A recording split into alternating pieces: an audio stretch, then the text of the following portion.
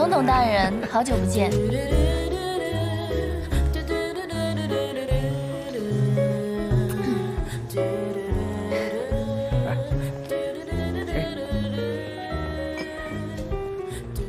请坐。谢谢。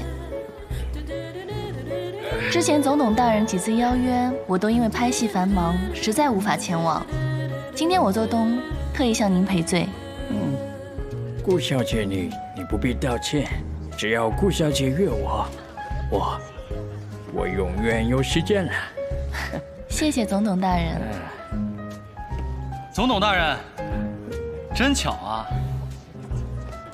谭司令，谭玹您的秘书霖说你晚上约了费安顿，顾小姐。不是，这俩怎么整一块儿？看来我们应该不是偶遇吧？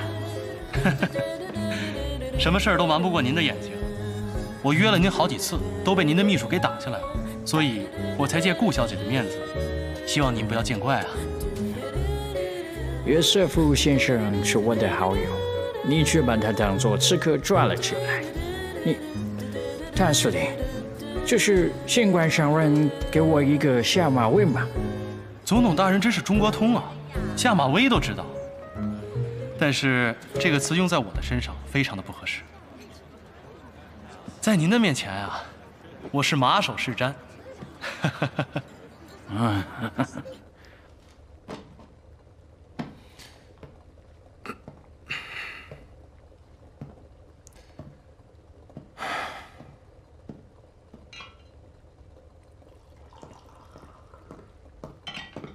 光耀，我刚才在雪茄吧。等等，你怎么进来的？我堂堂苏少帅，连你司令部的门都进不来了。我跟你说正事儿，刚刚我在雪茄吧挑雪茄，你猜我见着谁？顾月霜。我是见到顾月霜了，但是他和谭玹霖在一起。他们本来就一对，在一起不奇怪吧？但是和他俩在一块儿的另外一个人，你肯定觉得奇怪。大惊小怪，谁啊？费安顿。你想见上？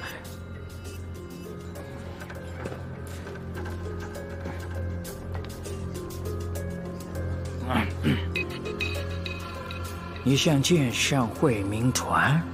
对，我的兵啊，都是打过仗的老兵了，所以维护治安自然不在话下。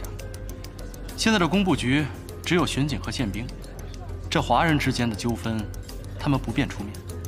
如果我们成立这个商会民团，或许就方便许多。那如果我没记错的话，谭司令你上任时便与督军府约法三章，这第一条是解散军队，而且期限就快到了吧？总统大人，记性真好。只不过我的这些兵，唯一的本事就是打仗。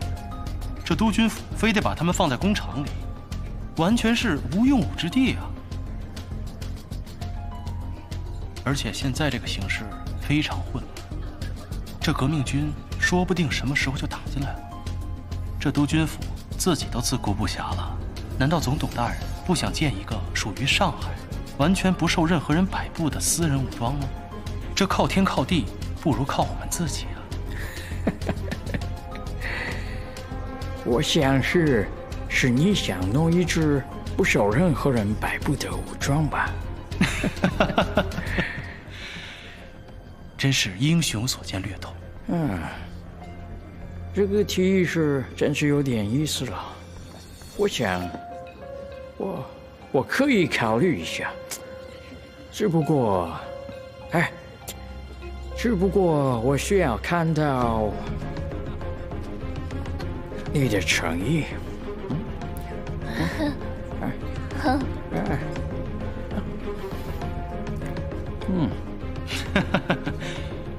总统大人放心，我会给你安排一个非常浪漫的夜哦。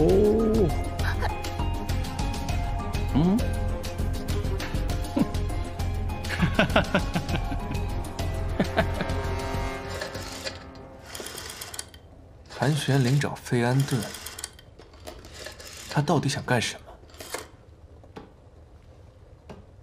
甭管他想干什么，对咱们来说都不是一件好事儿。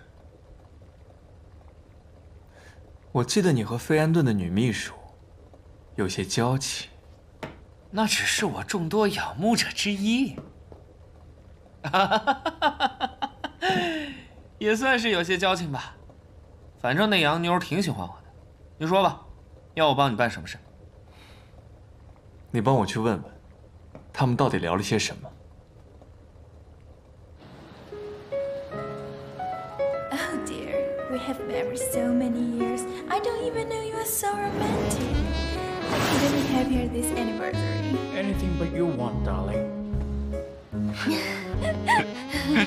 小叔叔，你也太坏了，都安排好了不告诉我，害我紧张半天。你就不应该紧张，有我在啊，谁也不能占你便宜。那倒是，我这辈子有小叔叔就够了，我都不用嫁人了。哎，行了行了，回去吧啊，开车慢点。嗯，那我走了，慢点，拜拜。开车慢点啊。嗯。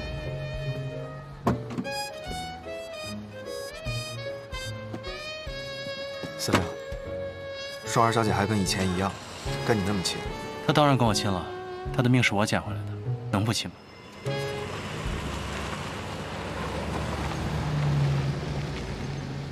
哎，司令，你说费安顿能看在双儿小姐的面子上帮咱们吗？当然不能了，他这个老狐狸，哼，没那么轻易拿下。那你还不着急？这眼看着就到这解散的日子了。这饭啊，要一口一口的吃，路呢要一步一步的走。嘿，真厉害！哎，我要是你，早就吃不下饭，睡不着觉。哎，有句话叫什么来着？就是形容那个天在你面前，库嚓一下就塌下来了，然后你还面不改色的。老子15岁那年，天就塌下来了。放心吧，谭家军的天塌不了。开门！哎！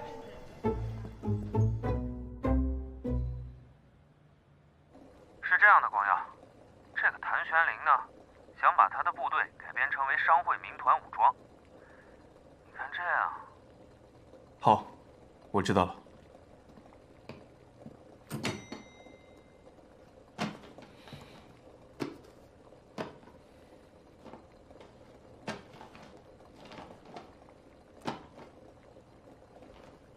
少帅，谭玹霖居然想怂恿费安顿，要把他的部队改编成商会民团武装。他只不过是个有名无实的上海司令，费安顿不会冒这种风险去得罪我们督军府帮他吧？很难说。从费安顿的立场，如今局势并不明朗，手里多几支枪，便多几分把握。谭玹霖的提议正中下怀，难保他不会动心。早知道这个样子，刺客一事啊，还不如栽到他头上，不让督军不高兴。我这世界上不光是有人情世故，还有是非曲直。